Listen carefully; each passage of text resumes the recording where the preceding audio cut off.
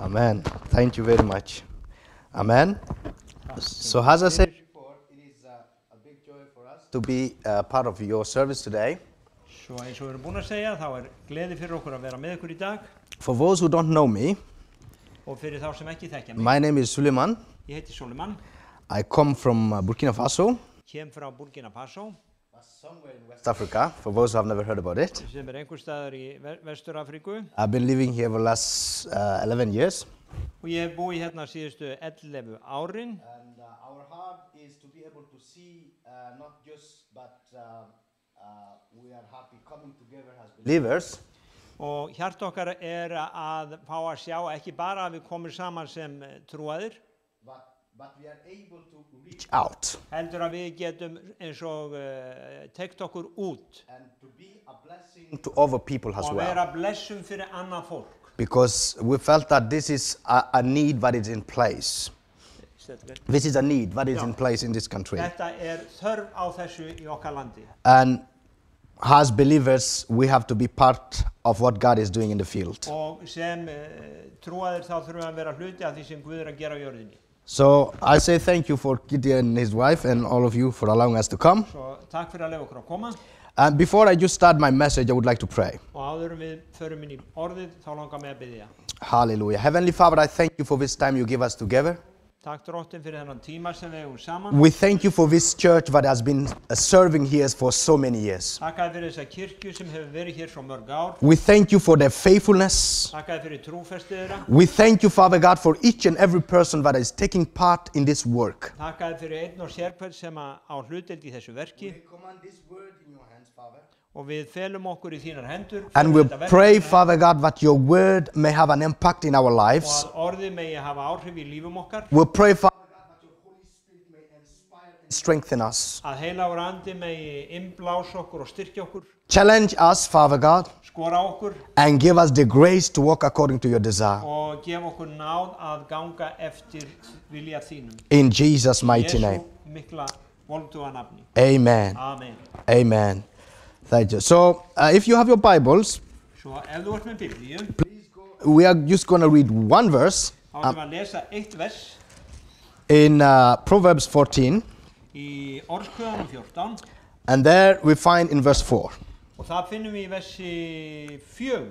And verse 4, there it says, Þar segir, without oxen, þar sem engin naut eru, a stable stays clean, þar jatan tóm. but you need a strong ox En fyrir kraft uxans for a large harvest. fæst mikill ágóði. You need a strong ox.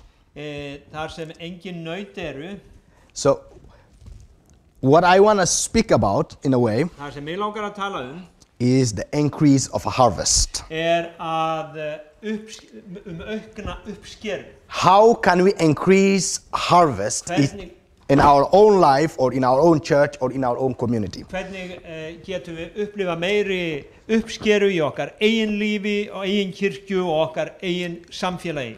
In Proverbs 14:4, Í 14:4 Orðskviðunum, it is of course a proverb. þetta kvæði.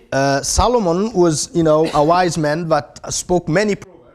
Salomon, hann talaði mörg kvæði. And in old days, many people speak in proverbs or in parables. And even Jesus Já, taught about eða málshættir réttara sagt, og margir tala þannig enn í dag í málsháttum. So, in a way, this is some kind of proverb to say some kind of truth. Svo þetta ákveðin málsháttur til að gefa okkur ákveðin sannleika. Because at his time, there was many, people who work as in their field in agriculture. Vegna þess að á þessum tíma þá voru margir sem störfuðu við garðyrkjustörf. So landbúnað. they would understand this very well when it's connected to field. Og þeir skildu þetta þegar þetta var tengt við uppsker eða sem sagt í akurinn. Because this is something they know very well. Vegna þess að þetta var eitthvað sem þeir þekktu mjög vel. So that's why Solomon says this. Svo að Salomon segir Without an oxen, að án uxans a stable stays clean. að þá jatan hrein. We all know what an ox is. Við vitum öll hvað uxi Maybe not here in Iceland so many. You don't see many people using oxes sjáum on við ekki their svo own marga með field. uxa hér út á akrinum. But I came from a country where 80% of the people are working in the field. En ég kom frá landi þar sem 80% af þjóðinni vinnur út á akrinum. People are very familiar with what is happening in. Og fólk veit mjög vel hvað að gerast á akrinum. And what you do in order to be able to cultivate a large portion of land. Og það sem þú gerir til þess að virkja bara stóran landsluta. If you don't have a tractor. Ef þú ert ekki með traktor, which is very expensive, sem mjög dýr, they use the oxens. Þá nota þeir uxana. And what they do when somebody have two oxen, og það sem þeir gera þegar einhver hefur 2 uxa, they would use these 2 oxen, að þá nota þeir þessa 2 uxa, and they would put a yoke over both of them, og þeir setja ok á báða yfir háls beggja þeirra, and then they will have, some kind of shari on the back. Og svo hafa þeir einhvers konar shari, what you call it? Plow. Já, plow. Shari is a French, French word. That's In a way, you have a plow in the back. Hefur plow sem sagt fyrir aftan. And then you would use that in order to, to work in the field, line after line after line after line. Svo þú notar þetta beð eftir beð að þá plægir. And easily you can cover a big portion of a land. Og á þann hátt getur komist yfir mikinn hluta af landi. Here in Iceland, hér á Íslandi, of course you have your tractors. Þá hafið þið traktoran ykkar. There it is too expensive. Few people have tractors. You mean? Few people. Even in this time. Í Burkina Faso þá það of dýrt, bara fáeinir hafa traktora. So most of the farmers use these oxen. Svo flestir bóndana nota þessa uxa. Just like in the time of Solomon, most people use their oxen in order to work. Alveg eins og á dögum Salomons að þá nota flestir uxa sem sagt við vinnu sína. And Solomon using their understanding about the ox and the importance of the ox in the field, he want to give a proverb and teach a lesson. Svo að Salomon vill kenna okkur leksíu í gegnum uxana og vegna þess að þeir skildu þetta tákmál. In order to be able to cultivate a large land to produce a lot of harvest, you would need an ox. Og til þess að geta virkjað og yrt stórt land, þá þurftur á uxa að halda. And what is very special is that he didn't just say you need just an ox. Og það sem mjög sérstakt að hann sagði ekki að þú þyrfti bara uxa. He say you need a strong one. Hann sagði þú þyrftir sterkan. You need a strong one, a strong ox. Já, sterkan uxa. So and part of my message, what I want you to remember is the strength of the ox. Og hluti af boðskapnum mínum styrkur uxans. The strength of the ox is what give it its ability to work a large field and do a lot of work. Styrkur uxans sá eiginleiki sem gefinn til þess að virkja eða yrkja stóra jörð. And when it says here that if without an ox a stable stays clean, og þar sem segir að án uxans að þá jatan hrein. But stable, when I look at in the word, in a way, in the way, of course, a stable is sometimes we can know it has a place where you can keep your horses or things like that. Og þetta staður þar sem að þú hefur hestana þína og. But in this context, when I look at it very, when I look at in the original, tradition. Já, þegar við lítum á upprunalega it simply means where you keep food, where you keep your food. Að þá þetta það sem þú geymir fæðuna. So if we want to simplify what Solomon is saying, svo tökum eftir hvað hann að segja. He's saying in another word, if you don't have a job, your bank account is empty. Ef þú ert ekki með sem sagt vinnu að þá bankareikningurinn þinn tóm. So the stable, it is just a place where the farmer keep his food. Svo jatan bara staður þar sem að bóndinn gemdi fæðuna. In this context where he was speaking about. Í þessu samhengi. So because if you don't have an ox to work the field, svo ef þú hefur ekki uxa til þess að yrkja jörðina, you will not have grain in order to fill your stable with with food. Að þá hefur ekki það sem þarf til þess að fylla jötuna af fæðu. So of course if you don't have food, your life is threatened. Svo ef þú hefur ekki fæðu þá líf þitt vandamál. Yeah, so in another way, in our modern term, it would simply means that you need a job in order to have, Svo if you don't want to empty. á okkar máli að þá þarftu bara vinnu til þess að hafa mat. And what I want to put, I want to emphasize on is the strength of the ox. Og það sem mig langar að leggja áherslu á styrkur uxans. In India, Í Indlandi, in some part of India, sumum hlutum Indlands, they actually, those who don't have ox, að þeir sem hafa ekki uxa, they use people, like, þeir nota fólk. some, maybe a family would, two people would hold the plow behind. Tveir saman myndi draga plógin. And then one person would be trying to draw the plow. Og svo einn myndi reyna að draga plógin, tveir halda. How much can you do with that?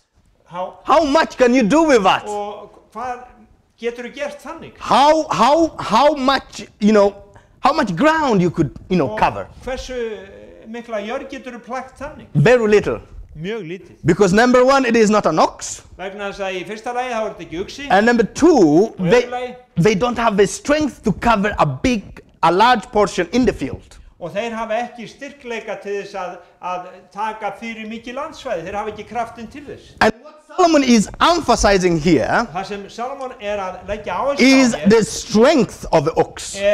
Styrkur uxans. And as I say in Burkina Faso, we put, what you call it, a yoke upon the. Setja ok. And then you have a plow behind. Og svo hefur plógin bakvið. And then the person could remove the grass. Og síðan getur remove the grass away. Já, þú færir grasið úr vegi. And cultivate the land. Og yrkir landið. And make a condition where you can sow your grain. Og þá komin upp þá landið tilbúið til að sá í það. So in a way or another, svo á einn veg eða annan. Why are we talking about ox in Iceland where we have tractors? Af hverju erum við að tala uxa á Íslandi þegar við höfum traktora? We don't need the story about an ox. Við þurfum ekki sögur people's, problem. Þetta bara vandamál útlendinga. But in a way or another, en á einn hátt eða annan, the point was not just to teach a lesson, to say a proverb when Solomon said this. Þetta var ekki bara til að kenna okkur leksíu þegar Salomon sagði þetta. It is as well a spiritual lesson. Þetta hefur líka andlega merkingu. And we as the believers of Jesus Christ, og við sem trúaðir einstaklingar sem fylgjum Kristi, we have a role in a field. Við höfum ákveðið hlutverk á akrinu. We as the believers of Jesus Christ, við sem kristnir einstaklingar, we are called to work in a field. Við erum kölluð til að vinna á akri. And to work in this field, og til að vinna á þessum akri, we need the strength of the ox. Þá þurfum við styrkleika uxans. In another word, með öðrum orðum, if you want to cover a large portion of a land, ef að þú vilt yrkja mikið land, you need strength. Þá þarftu kraft. You need strength in order to do the work effectively. Þú þarft kraft til þess að vinna verkið með árangri. So I consider the oxen to be you and me. Svo að ég líti á uxan sem þig og mig. You need the strength in order to work in the field. Þú þarft kraftin til að vinna á akrinu. The field is where you are in Keflavík, in your own family, in í Keflavík, í lífinu. God has called us into his field. Guð hefur kallað okkur á sinn akur. And as I say, when we cultivate with the ox, og þegar við vinnum með uxan, we put a yoke upon it. Að þá setjum við ok á hann. You have already received a yoke upon you. Þú hefur nú þegar fengið ok yfir þitt líf. It is the yoke of Jesus Christ. Það ok Jesú Krist. And that yoke is your call. Og það ok þitt kall. Each and every believer have a call in his own life, and that is your yoke. Einstaklingur hefur kall yfir sínu lífi. And that yoke is your call. Og þetta ok kall. And Jesus has laid it upon you. Og Jesus hefur lagt köllun sína yfir þig. I believe the stable or the place where they put Og ég trúi því að Jatan þar sem að fæðan var sett Guðs ríkið. Just like in that time when farmers have a lot of food, they need to keep it in a place. Alveg eins og þegar bændur höfðu mikla fæðu þá þurftu að hafa geymslustað. That's how much God desires as well. When people get saved, we have a place where they can grow. We have a place where they can be. Sama hátt þráir Guð að við höfum stað þar sem fólk getur vaxið, þar sem fólk fær andlega fæðu þegar það frelsast. You don't just need to be saved. Þú þarft ekki bara að frelsast. You need a safe environment. Þú þarft a safe environment where you can stay in a way that is, where you can serve your purpose. Þú þarft öruggt umhverfi þar sem þú getur þjónað þínu tilgangi. And that is stable. Og það Jatan. So for here you're in your environment of Keflavík. Svo hér erum við í Keflavík í okkar kringumstæðum. This is your field. Þetta þinn akur. Of course you go in different places. Og auðvitað förum við á mismunandi staði. But it is in another way your call is to make a difference in this community, in this society. Þitt kall að make a difference. Hafa áhrif. And as well, of course, starting in our own families. Og starting in our own families. Byrjar í okkar fjölskyldum. And the plow that is og plóurinn. You to be. I'm going to always bring you back to the guy with the ox. Keep him on. Ég kem alltaf aftur að manninu með Uxinn. The plow, I believe, is the word of God. Plóurinn orð Guðs. The plow is what remove the grass and all, the stinky stuff away. Plóurinn það sem að við ryðjum burt grasinu og öllu þessu sem ekki á að vera. The plow is what make the ground, give it a good condition where the grain could grow. Plóurinn það sem gefur jörðinni sem sagt góðan gerir hana hæfa til að taka við sákorninu. And that is the word of God. Og það orð Guðs. The word of God is what can make a difference in people's life. Og það sem getur gert gæfumuninn í lífi. The word of God is what can turn people from worldly way of seeing things to Christly way of seeing things. Orð Guðs snýr fólki frá hyggju heimsins og inn í líf andans. Because if Christ come into your life, he transform your life through his word. Vegna þess að hann umbreytir lífið þínu í gegnum orð sitt. Just like the farmer work in his field, remove the grass. The bad grass is the bad way of seeing things, the bad thinking, the things that are not godly. That is the bad grass. Já, og slæma grasið sem að bóndinn plægir í burtu, að það allir þessi slæmu hlutir sem fylgja syndin í okkar lífi og það sem hindrar að orð Guðs fái aðgang. So believe me, you need to plow and plow well in your own field. Svo þú þarft að plæja vel í þínum eigin akri. Your field, as I say, is your area of influence. Akurinn þinn hefur, say that again? Your area of influence. Já, akurinn þinn, hann hefur áhrif á þitt svæði. Áhrif á svæði þitt. And of course, the harvest that the farmer get at the end of his labor or work. Og auðvitað uppskeran sem að bóndinn fær að loknu verki. Is that the result is different. For a church, it might be more members being added to the church. Að það gæti verið, ef við tökum kirkjuna sem dæmi, þá þýðir það að fleiri koma inn í kirkjuna. Might be the increase of harvest in your own life could be just the increase of your prayer life, in your own personal life. Að fá meiri ávöxt í þínu eigin lífi eða uppskeru að það geti verið að bænalíf þitt aukist. Increase of harvest could be simply that more people get saved in your own family. That could be an increase of harvest. Líka að aukning á uppskeru geti þýtt að fleiri frelsast í þinni eigin fjölskyldu. Increase of harvest could be mean as well a provision in your own life, in your own life that God has provided in a miraculous way in your own life. Aukning uppskeru getur einnig þýtt að Guð bara sér fyrir þér og það aukin blessun. And the increase of harvest could mean as well a stable and stronger marriage in your own, marriage. Og aukning á uppskeru getur líka þýtt stöðugra og sterkara hjónaband.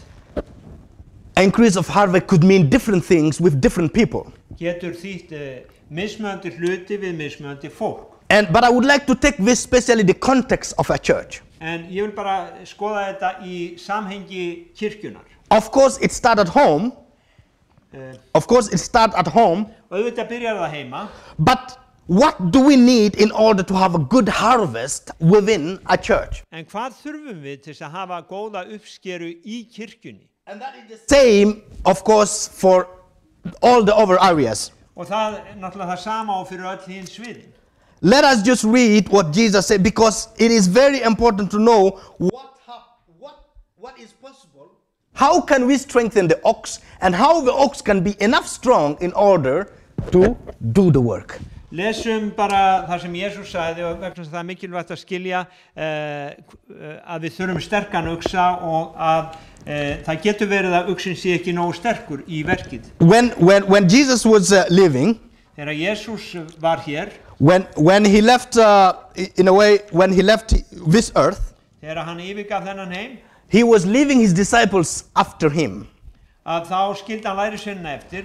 And they needed strength in order to continue the work. Og þeir þurftu á krafti að halda til þess að halda verkinu. There was no possibility for them to make the difference they made if they did not have a strength. Það var engin möguleiki fyrir þá að hafa þessi áhrif sem þeir höfðu ef þeir höfðu ekki haft einhvern kraft. So what did they do in order to, receive?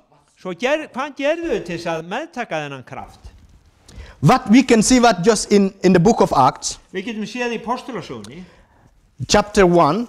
We can read chapter 1 verse 8. Við getum lesið vers 8 í kapla 1 í Postulasögunni. Act 1. Postulasögun 1. Verse 8. You can read it when you find it. Vers 8.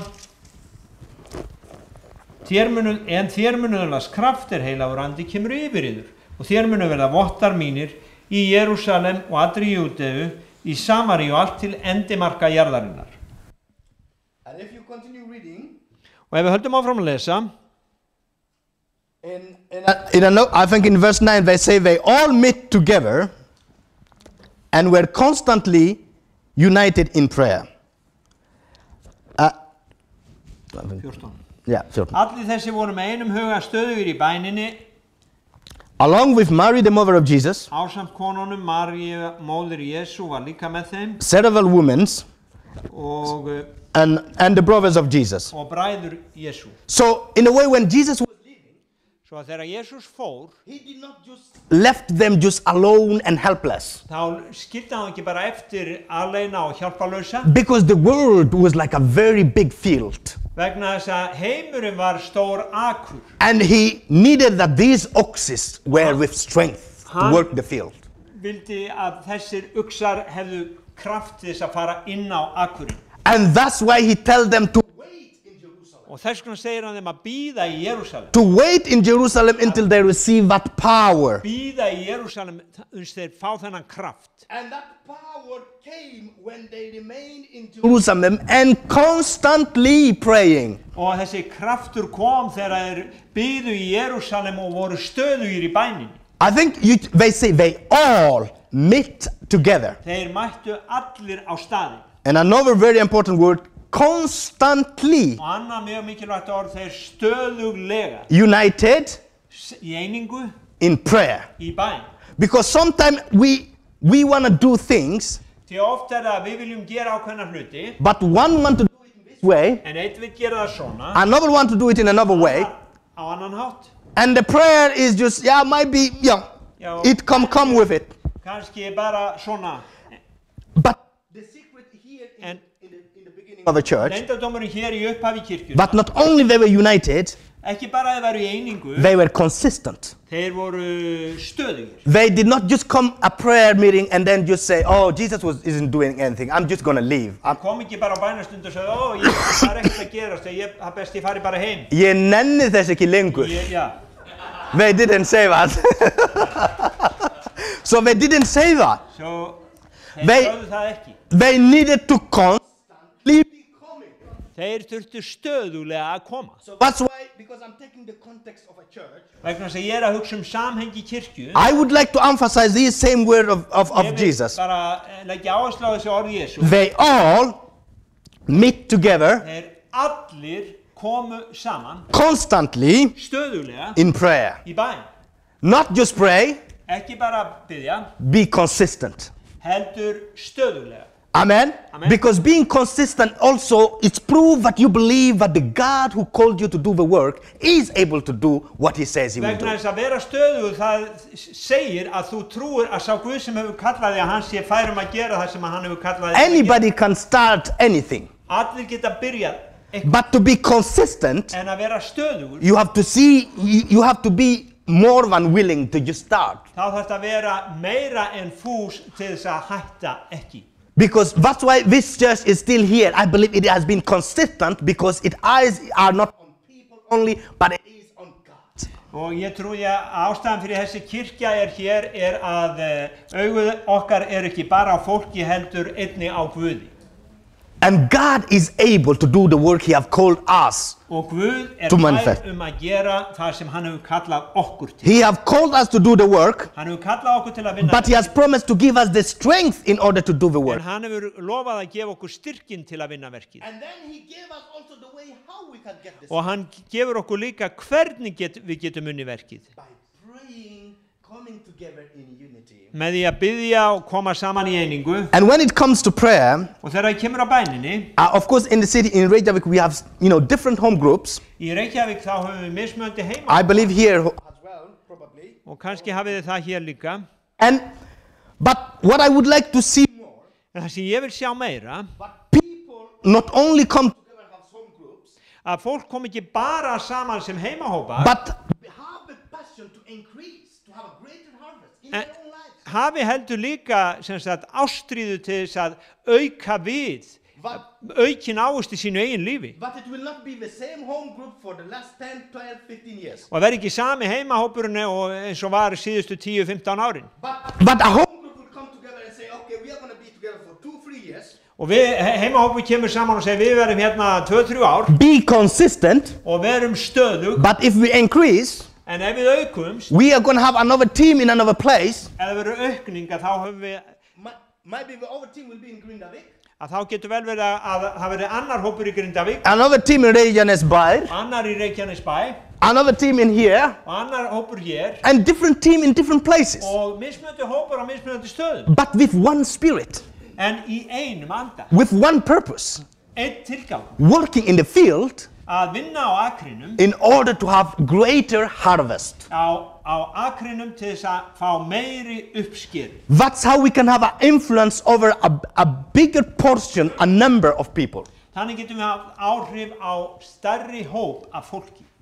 It's only 12 disciples Það voru aðeins 12 lærisveinar that Jesus chose. sem Jesús valdi. But there is nowhere in the world today where you will go and say Jesus and somebody would say, I have never heard that before. Og hvergi sem sagt í heiminum getum við sagt að enginn hafi heyrt Jesús. And yes, you will always find somebody at least who have heard that name. Já, flestir hafa heyrt þetta nafn. Not who believed necessarily, but at least. Ekki endilega að hann trúi, heldur að hann hefur heyrt nafnið. The secret is not just because they were just 12. Og leyndardómurinn ekki bara af því að þeir voru 12. They just had the strength of the ox, what Solomon is talking about. Þeir bara eignuðust þennan styrkleika Uxinn sem við erum að tala The strength of the ox come through prayer. Kom í gegnum bænina. Constantly Stöðulega. United Sameinaðir. In prayer. Í bæn. Hallelujah. Hallelujah. That's what the Lord, I believe, is calling us to do in His field. Það það sem að Drottinn að kalla okkur til að gera á hans akri. Because I think it will only be a foolish farmer Ég held að sé bara heimskur bóndi who would have a big land, sem á mikið land, who would say, I'm just going to have just what I'm going to eat. It's fine. Ég ætla bara að uppskera það sem ég þarf. I cannot do all this. This field is too big for me. Þessi akkur stór fyrir mig. I'm just going to do what I'm going to, I'm going to eat and that is fine for me. Ég ætla bara að uppskera því sem ég þarf fyrir mig. A wise farmer would see, okay, how can he maximize his harvest? Hvernig get ég fengið sem mest út úr þessari uppskeru? And then he will work his field, Og síðan vinnur hann á akrinu be a blessing for his own life, og verður blessun fyrir sitt eigið be líf a blessing for those around him, og verður blessun fyrir þá sem í kringum hann and be a blessing in his own community. og verður blessun fyrir sitt eigið samfélag. That's a wise farmer. Það vitur bóndi. Hallelujah. Halleluja. And God has called us to work in this field. Hefur kallað okkur til að vinna á þessum akri. He has called us to make a difference, Hann hefur kallað okkur til að hafa áhrif. but he have not called us just to be some oxens. En hann hefur ekki kallað okkur bara til að vera He have uksa. called us to be ox with strength. Hann hefur kallað okkur til að vera uksa með kraft. Ox that have strength to work the land. Uxi sem hefur kraft til þess að plæja landi. Ox that doesn't fall because there is a weight behind it. Uxi sem fellur ekki af því að það þungi á honum. Because it has the strength that is necessary. Vegna þess að hann hefur þann kraft sem nauðsynlegur. But because it eats the necessary food, Vegna þess að hann borðar þessa réttu fæðu. he have all he need in order to be strong. Hann hefur allt sem hann þarf til þess að vera sterkur. It is not different from us. Og það ekkert öðruvísi heldur en með God okkur. has given us his word. Guð hefur gefið okkur sitt orð. This is our food. Þetta okkar fæða. And the prayer Og bænin is the way as well that we maintain and receive the strength from God himself. But through prayer is the way we receive strength. Já, bænin að við meðtökum stöðulega kraft til þess að vinna á akrinu. And that is very important. Og það mjög mikilvægt. My prayer Mín bæn and desire og þrá is to see more home groups. Að sjá fleiri heimahópa, More people who are willing to pray. fleiri sem viljugir að biðja, More people who are willing to be consistent to come together and pray. fleiri sem tilbúnir að vera koma stöðulega saman og biðja, So that we may see even churches being strengthened. svo að við sjáum kirkjur styrkjast, But more people coming to churches. að fleira fólk komi inn í kirkjurnar, More families getting saved. að fleiri fjölskyldur frelsist But more young people coming to know God. og að fleira ungt fólk komi til Guðs, Because either we are going to influence them in their own lives. vegna þess að við höfum áhrif á þá í þeirra lífi. Either we're going to influence them or the world will influence them. And that is not good. Annarkvort það við sem höfum áhrif á þá eða heimurinn hefur áhrif. And God has called us to have an influence over their lives in order to bring them to Christ. Og Guð hefur kallað okkur til að hafa áhrif á líf þeirra til þess að draga þau til Krists. And trust in the Lord who has called you to do the work. Og Trust in God. já, treystu á Guð sem hefur kallað þig til verksins. He is able to make a difference through you. Sem að getur gert gæfumunum bara í gegnum þig. Be aware that you are the ox, not somebody else. Vertu vissum að þú ert Uxinn en ekki einhver annar. Everyone who is called Allir has a yoke upon him that he should carry in order that the work in the field be, well done. Allir sem eru kallaðir, þeir hafa ok á sér til þess að uppskeran komi inn. And that yoke, Jesus say, is a light yoke. It's not Og a yoke, but þetta ok indælt og þetta létt, segir Jesús. except if the ox is too weak. Nema að Uxinn sé of vík. Too weak. Vík, já. without Já. strength. Hann sé of veikur. Or vacant. Of veikur eða latur. No, you didn't say that. Okay. So we know what we should do in order to have a strong ox. Svo við vitum hvað við að gera til að vera sterkir uxar. We just need to do it. Við bara þurfum að gera það. Put it into practice. Bara framkvæma. Was it not what our sisters were reading here? Our sister was reading what here? Systerinn okkar las. They say, those who do what I say are those who love me. Þeir sem gera það sem ég segi, það eru þeir sem elska mig. Not those who know what I say. Ekki þeir sem vita hvað ég sagði. Those who does what I say. Þeir sem gera. So my prayer and encouragement to you is, Svo að bæn mín og uppörun til ykkar you may stand together as one að þið standið saman sem einn and be consistent og verið stöðu. and have a vision of enlarging your influence or your harvest. Hafið þá sýn að auka við land ykkar. Because I believe even, God is bringing some internationals here. That as well is a field. Og Guð, hann að koma með fólk, sem sagt, alþjóðarsamfélag hér og það líka akkur. I am glad to know that you have like an English speaking home group. Ég gladur yfir því að þið hafið enskumælandi hóp. Is it that right? You have like a home group? Not that I know. Okay, not okay. Hopefully what is gonna be. I read something else. Yeah. Okay. Yeah. Yes. Yeah, it's in the church. Yeah, it is. Amen. So I believe that as well is another field that the church is gonna reach out to. Svo það ein hliðin sem kirkjan já. And just expand our influence and be a blessing in our community. Við viljum auka við land okkar og auka áhrif okkar inn í samfélagi. God has called us to be the Uxinns in this country. Hefur kallað okkur til að vera uxar í þessu landi. He have given us the way we can do it. Hann hefur gefið okkur aðferðina til þess að gera það. We just need to do it. Við bara þurfum að gera það. Amen. Amen. We just need to do it. Við bara þurfum að gera það. May the Lord grant us grace. Megi Drottinn gefa okkur náð. Be Uxinns Að vera uxar that are useful in the field. sem eru nothæfir á akrinu. Very useful. Just doesn't occupy just the ground, but they are useful in the field. Mjög nothæfir á akrinu. Hallelujah. Halleluja. Hallelujah. Halleluja. It's good to be part of what God is doing. And together we can do much more. Hluti af því sem Guð að gera og saman getum við gert miklu meira. Amen. Amen. May the God of Israel bless you. Megi Guð bless ykkur og varveiti. And before I finish, Og áður en ég lýk, if somebody would like a prayer, ef einhver vill fyrirbæn, I would be ready. We could pray together, yes. þá viljum við biðja saman. And I would like as well, if you don't mind, Og if you don't mind, já, ef þér sama. but everybody would just come. We're gonna sing just one song together and pray that prayer. Og ef allir kemur og við syngjum eitt söng saman. And that prayer is that God make me a strong ox, useful ox. Og syngjum saman, Guð gerði mig að sterkum uxa og nothæfum uxa. We're gonna sing one song and pray that prayer that God may make us that strong ox that will be used Syngja in the söng field. Og biðja Guð að gera okkur að þessum sterka uxa á akrinu. And if somebody has, a prayer need or a sick Ef prayer, we would be einhver ready as well to pray after that for that person. bænar efni eða þá viljum við biðja með þér. Amen. Amen. Could we just come forward? Getum við komið fram? Eitt lag sem segir, Eitt lag. ég lyfti höndum til konungsins. Can somebody lead that? All right. Amen. Can the worship team come?